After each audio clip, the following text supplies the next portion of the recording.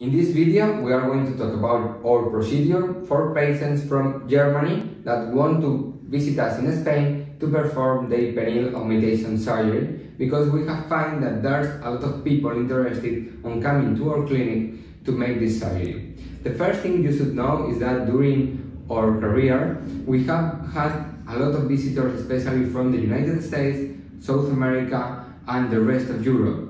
It's true that for German people, sometimes it's hard to move to Spain because doctors in Germany are super good, more than good. So it's not that common that you move to other country to have your surgery.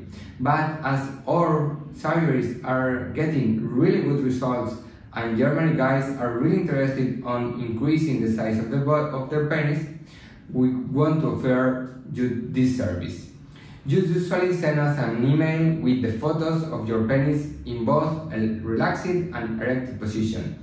If you don't feel comfortable, nothing happens, you can just email us and we talk before having your pictures. Once we have the pictures and we talk to each other, we plan a video conference, and in the video conference we exchange our opinions, your doubts, and everything you need. We send you the budget and the free gaps, usually with 6 to 10 months prior to surgery. You need to block your date. And once we have everything prepared, you fly the day before the surgery to Spain. We see each other, we check that everything is perfect. We do the surgery the day after. You stay 1 day for recovery in Valencia, and the day after the surgery you can fly back to Germany.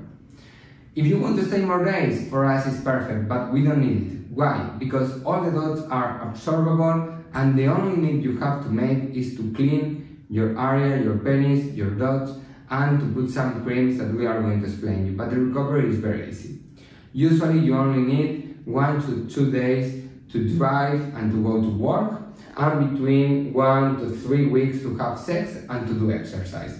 The rest is very simple. You can walk, you can visit the city from the very first day, and even for your knowledge, when we have patients, especially from the States or from South America, we make them stay 3 days, but they are allowed to fly to other places from Spain, and the only thing we want from them is not to take flights for more than 7-8 hours the first 3 days after the surgery.